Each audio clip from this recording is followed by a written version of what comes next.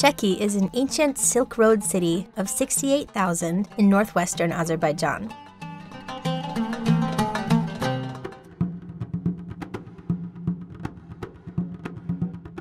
It is well known for its various handicrafts. In 2017, it was included in the UNESCO Creative Cities network for its crafts and folk art. Let's take a walk along the main street of Sheki, where we will meet local artisans. Sheki is famous for its confections. One of them is a certain type of halva named after the city. Halva is made with a batter of rice flour and water, which is drizzled onto a pan like lace.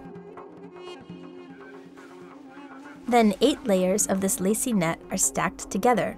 The halva maker sprinkles sugar, ground hazelnuts or walnuts, and cloves between each layer and presses them together. Finally, the halva is doused in sugary syrup and baked. Sheki receives many tourists, so the same street is also home to antique dealers, specializing in local wares like carpets and copper dishes.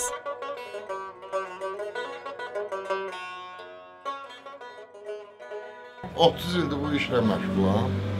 Adım da Arifdir. Şəki stilində olan bax misqablardır. Şəki sənətkarların işidir. Məsələn, 90 il, 100 il qabaq. Əl işidir, yundur, yun, təmiz yun. Yaşı da olar 70-80 belə. Ayaz is a local musician who has been running a music shop for 30 years. He performs on many instruments.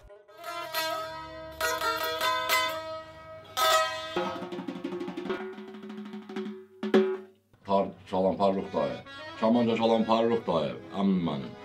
Bunlar Şəkinin köhnə musiqiçiləridir. Bu da zurna çalan Ələfsar dayı. Bu da Şəkinin qədim musiqiçiləridir. Another craft unique to Sheki is a form of embroidery called tekelduz. Tekelduz sözün mənası, yəni ki, tək əlindən düz. Bu işdə dekorativ bir tikiş növüdür, ancaq Şəkiyə məxsusdur bu iş. Yəni, burada ancaq təkəl burada iştirak edir. Əvvəlcə məxmər parçanı götürüb belə çərçivənin üzərinə çəkirik. Sonra ağ qələmlə üstünə hansı əsəri, hansı rəsmi istəsə çəkib, sonra başlayırıq ancaq burada ipək saplarından istifadə edirik, ipək saplardan. Deyək ki, bu sadə işdir. Bunu misal üçün 10 günə, 15 günə tamamlaya bilərəm. Amma elə iş də var ki, yəni elə bir əsərim var ki, mən onu 1 ilə tamam başa vurmuşam. It would be wrong to talk about Sheki without mentioning silk. Sheki, once on the Silk Road, is still well known for its silk products. We took a detour to the Sheki Silk Factory, which still functions across town from the Artisan's Street. There we met Melahet, who enchanted us with the colors and textures in her shop.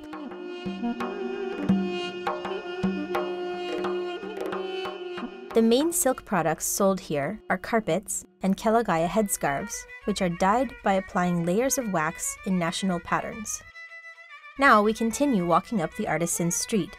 The next stop is to see another trade that has long been practiced in Sheki, hat making.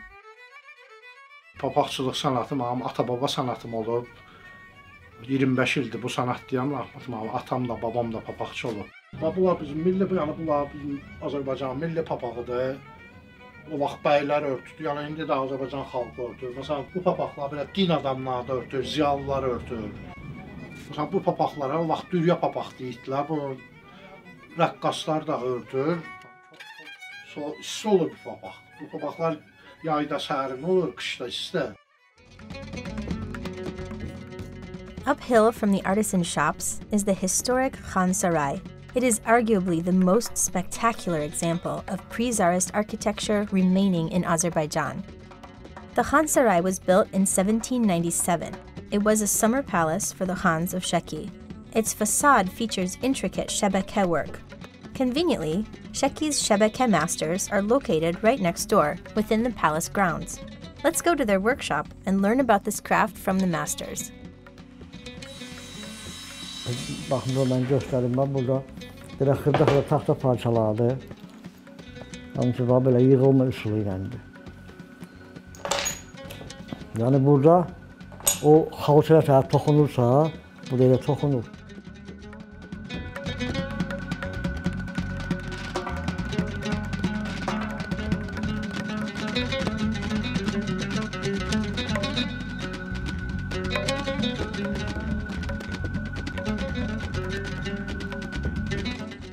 Back at the Khan Sarai, resident historian Tarana Abdullayeva introduces us to a lighter side of Sheki.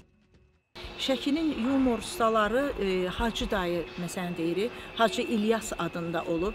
O çox bəməzə insan olduğuna görə, həm də dəfələrlə həccə getdiyinə görə ona Hacı dayı deyiblər. Yəni Hacı dayı müəyyən məclislərin yaraşığı olub. Həmin o yumoristik deməli lətifələr günümüzə kimi gəlib çatıb. Sheki is known for its anecdotes. We asked several Sheki residents to tell us their jokes. Şəkinin məşhur Hacı babası diş həkim işləyir. Bir nəfər gəlir, qonaq deyir, mənim dişim ağrıyır, çəkə bilərsiniz, deyib, pul versən, gözünü də çıxardaram. Bəs. And that's Sheki from top to bottom.